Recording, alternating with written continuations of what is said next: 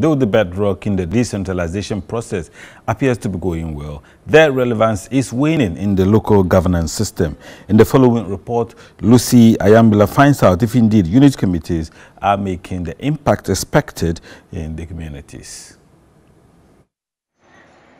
Article 240, Clause 2A of the 1992 Constitution provides for the transfer of functions, powers, responsibilities and resources from the central government to local government units. Clause 2 of the Article 240 of Ghana's Constitution states that to ensure accountability of local government authorities, people in particular local government areas shall, as far as practicable, be afforded the opportunity to participate effectively in their governance. Thus, participation and accountability at the unit committee levels are therefore constitutional requirements. They form part of the substructures of the local assemblies, serving as a link between the assemblies and people. Thus, their functions cannot be overlooked in the decentralization process. Among their mandated functions are to supervise the staff of the local assemblies in performing their duties in its area of authority, assist the assembly in revenue collection, educate people on their rights, organize communal labor, provide focal points for the discussion of local matters, and make recommendations to the assembly. Ghana holds district-level elections every 4 years to elect assembly members and unit committee members for the various electoral areas across the country. But people seem to forget about these unit committees right after elections. Well, in my interaction with a couple of them, they told me they are unable to function effectively due to some challenges they are faced with.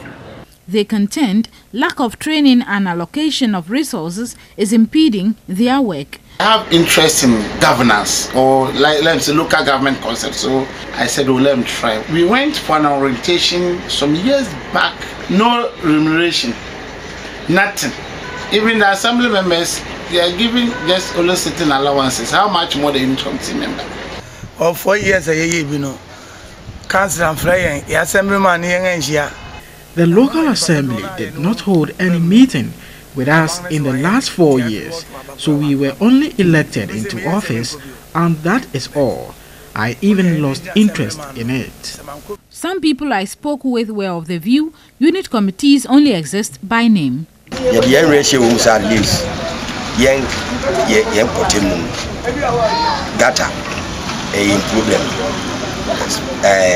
electricity, post into baby.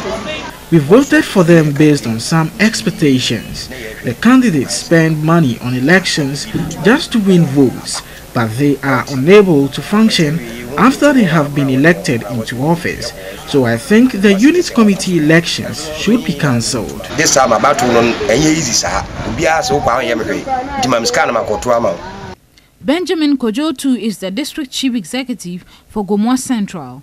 A few years that I have been here and I have interacted with some of them, I think that the major challenge is not from the assembly but from the community and then the chiefs within some of these communities. Some of them, because of the way they themselves carry themselves, the chiefs do not want to involve them in their deliberations and their key decisions. And that is where they usually become more functional because they are within the community. And therefore, if they are close to their chiefs and opinion leaders, I'm sure that they will become more relevant. Some assembly members expressed their views about unit committees. We were advocating that even the assembly members must be given monthly stipends. And if that can be channeled also to the unit committee members, they will work effectively. Any assembly member whose committee members work effectively becomes automatically a very effective assembly member. Unit committees need to be given the importance that comes with the job they do, because they are the first people that the community people engage with. For all you know, they might be sworn in as a very secret, without any pageantry and fanfare. Not to say that the pageantry and the fanfare is important, but at least if you swear them in as a function like this, it also boosts their morale. An economist and a development policy expert, Dr. Erica Kobing adds, the unit committees since their creation by the Local Government Act 1993 have suffered several setbacks and need to be given some level of recognition from the central government to make it attractive. Even as a country, we should have a kind of broader stakeholders consultation forum we've been concentrating only on the election of MMDCs.